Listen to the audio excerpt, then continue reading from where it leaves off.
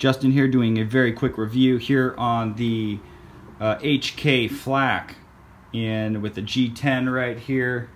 Titanium coated blade. Pretty heavy, dude. Let's check the weight on this thing. It might be too heavy for my scale. Yeah, too heavy for my scale, but you can check it out on the website. The reason I got this, it is a heavy beast, but the reason I got this is because H&K Knives ended their production with Benchmade. This is a foreign-made knife, but with the tolerances and quality of the Benchmade usual products. Very nice, very cool looking in hand, very sharp as always. Combo edge there. Nice, generous thumb hole. Give you a close-up here.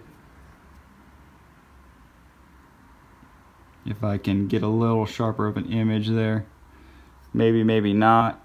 Got this iPhone 7. Very cool, thick blade. Super stiff when you first fold it, but it's assisted open. Boom. Love it. Tip down or tip up carry only.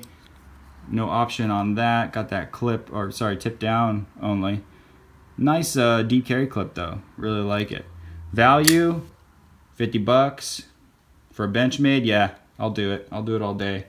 Cool factor definitely has it. Blade shape is super cool. Let's get you some data on this. We'll go ahead and measure blade thickness at the spine there. 0.111 of an inch. And let's see, we'll get you one right here. It's going to be 0.52 of an inch. A little more than half an inch. Very cool. Cool blade. Don't regret it. Get these while you can, dude, because they're not going to be around for much longer. The supply is drying up. This is late 2017. Get these while you can. Very cool coloration. Titanium coated, as I mentioned earlier. No hot spots either.